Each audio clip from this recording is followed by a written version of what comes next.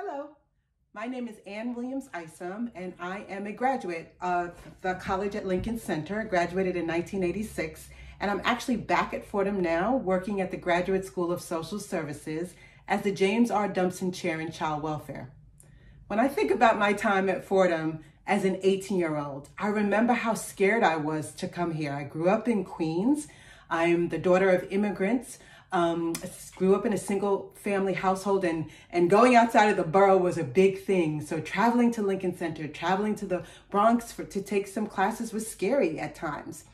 I was able to find my own community here though. I found friends and professors, and actually even some of those friends are still my friends today. Two of my friends are godmothers to my own children.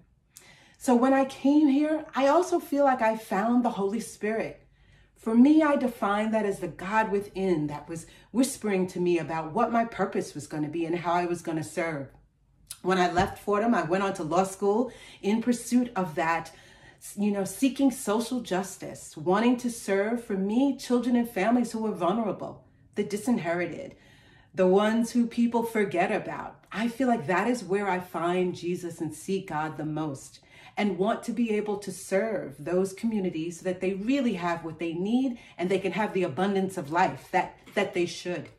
So now that I'm back at Fordham, actually, all these years later, it is amazing to me that I'm going to have the ability to really focus on issues of child welfare, but really more than that, to partner with the administration and leaders and faculties to bring about a new community. A community that hasn't been realized yet, right? The community that we see when we think about justice and racial justice and healing.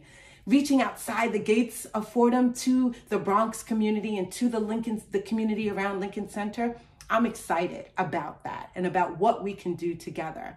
That's how God shows up in my work and in everything that I do. And so I'm going to continue to rely on the Holy Spirit. She hasn't let me down yet. So I can't wait to see where she's going to guide us together as we are in this very important moment in time and as we continue to do this very important work.